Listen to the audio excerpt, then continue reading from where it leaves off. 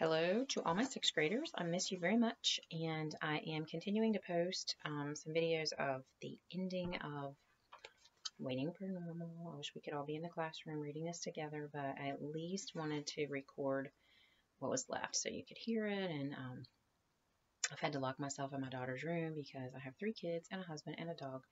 And I don't know how your quarantine situation is, but it's hard to find a quiet place here. So I'm sure you guys probably have the same thing. So hopefully you can get the link to these recordings. I'm going to post the one I already recorded, which is chapters 37 through 39. It should be there for you to see. And now I'm going to go ahead and record chapters 40 through, I'm not sure how far I'm going to go right now. We're going to see how long it takes because I'm trying to do this in like 25 to 30 minute video segments. But we're getting closer to the end, and we're on chapter 40, which is entitled Fiesta Night. And I'm sure you guys could probably make some predictions about what that might mean.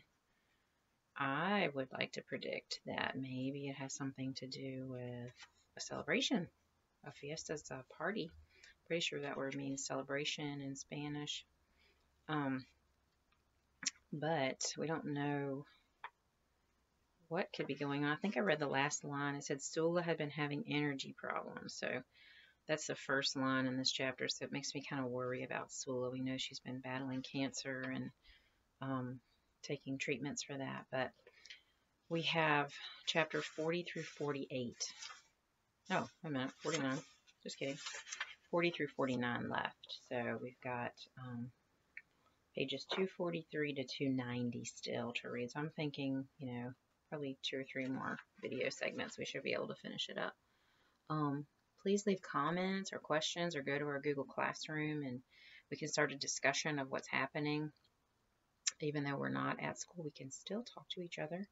I have communicated with about a third of you all, and I hope to continue to hear from you and talk about your assignments and things that are happening in your life and how things are going. So let me go ahead and get started though. This is Fiesta Night, which is chapter 40.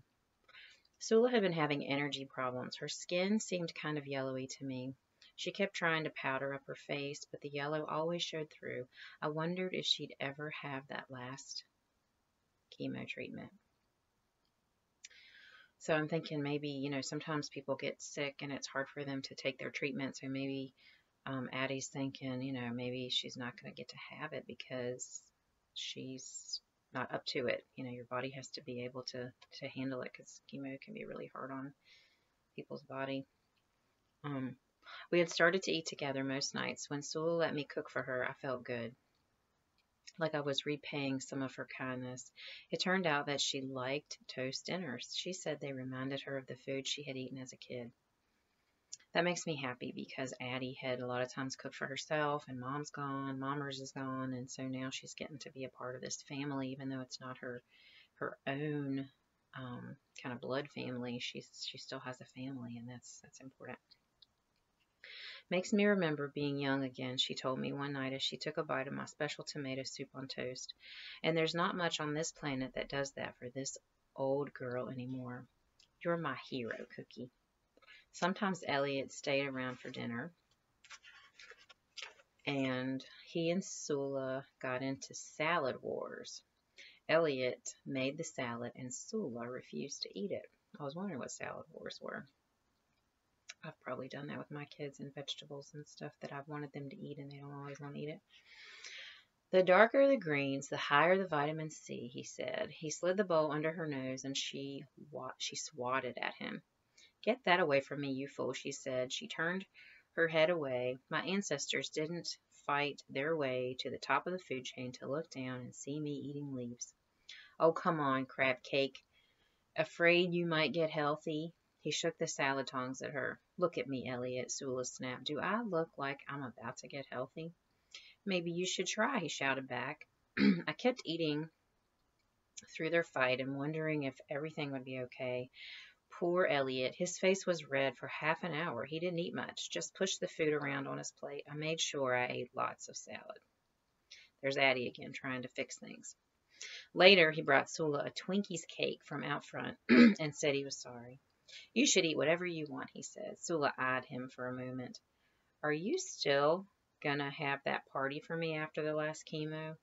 She tapped a slipper-covered foot out in front of her and stuck out her bottom lip like that, like she's making a sad face. Of course, Elliot told her.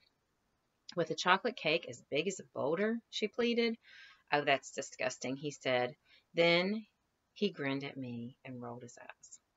A folded corner tortilla. Now there's a break in the page here. I'll show you because you don't have your copy with you. There's a break right there. So we know that we talked about that and how that means that there's usually, like a lapse of time or the next day or something like that. So after the break, it says, a folded corn tortilla sizzled in the pan on the back of the stove, and an oily haze hung in the trailer. So what does that mean? Addie's gone from eating dinner with Sula and Elliot to probably the next day because she's eating again and she's cooking in the trailer. So she's not at Sula's anymore. She's back in her own home. I smelled meat and beans with chili powder. Hope you're hungry, Mommers whooped as I walked in the door. I already ate tonight, I said. I didn't think you'd be here. Oh, so I was wrong. It's been a while since I've looked at this.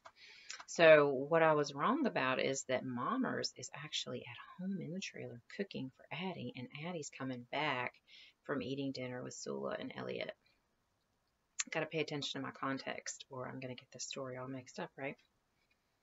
Well, she grinned and brought her hands together in a loud clap. You're going to eat again. It's fiesta night.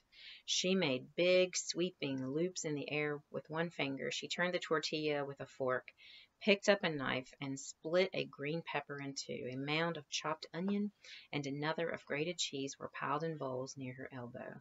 Stir that pot of slop, will you? What's the occasion? I asked. I pushed a spoon into the meat and beans and stirred. Who needs an occasion? It's a fiesta. Hold on, my phone's ringing.